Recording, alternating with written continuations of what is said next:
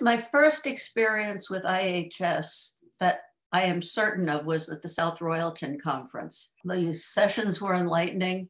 I came away from that thinking that I need to know a whole lot more, study a lot more about Austrian economics. And I was very lucky because right after that, I got an opportunity to dig into it professionally.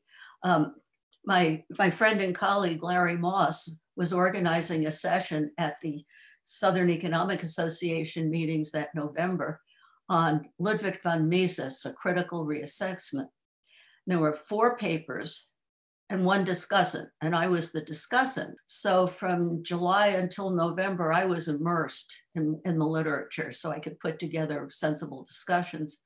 And that was really what cemented it for me, because the essay that I found most intriguing was Murray Rothbard's essay on the economic calculation debate, because this was a debate I knew nothing about. It was brand new to me. And I read everything I could get my hands on, not all of his references and references on references.